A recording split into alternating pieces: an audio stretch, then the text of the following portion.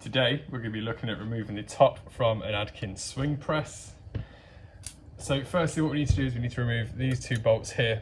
And what we're going to need for this is a 4mm Allen key of any description.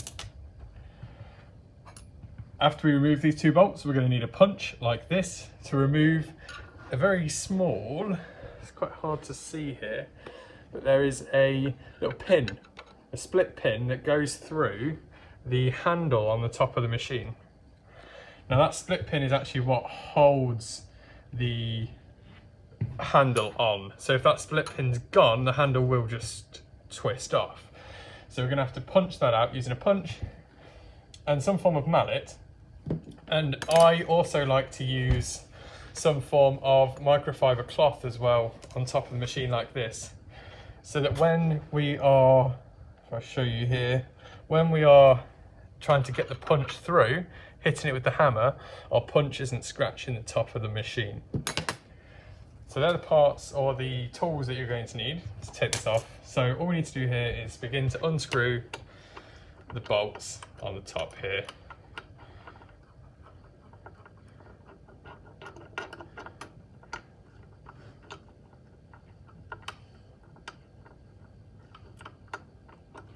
So now whilst I do this, it's probably also quite important to mention that you shouldn't be trying this unless you're very confident around electrics.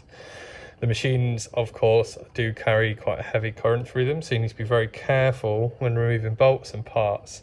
Firstly, ensure the machine is unplugged like this. Got to make sure the machine's unplugged so there's no electric going through it. You've got to make sure the machine is cold as well. That can also be really important.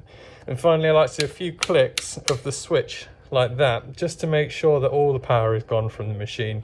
If the switch lights up and it stays lit up, just leave it on until the switch turns off, and that will just make sure that all of the sort of leftover electric's gone from the machine. And then finally we're just going to unscrew these bolts here. So now this bolt can sometimes be a bit of a pain, which you can see here, it's sort of getting stuck in there. Best thing to do is just undo it as much as you can. And then we're going to go to the top. I'm going to try and pop the top off here. So the really important thing when trying to get this split pin out of here, I hope we can see that quite clearly. You see this silver split pin there? Is try and hit it from both sides. So firstly, I'm going to try from this side. So I'm going to put over my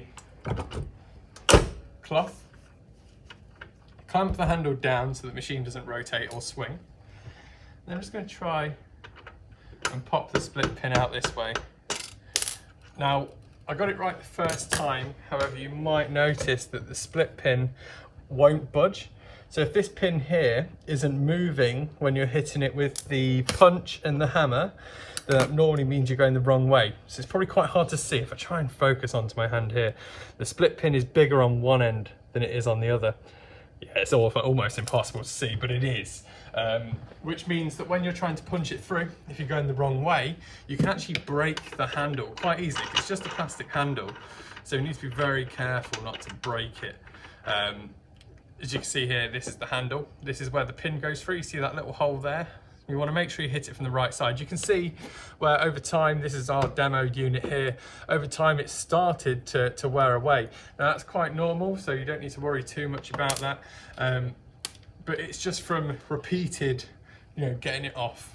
So effectively the idea, make sure you hit it from the correct way. Try from one side. If it doesn't budge with a nice light tap, then try from the other side and try again. Eventually you'll hit a point where it's nice and easy to remove. Once you've done that, the top cover should be relatively easy to remove. You should just be able to lift it off, turn it to the right, and it should sit nice and comfortably just like that. Now, if I move the camera to the left a little bit here, I might move it to the other side just to show you here. This cover should sit like this nice and easily.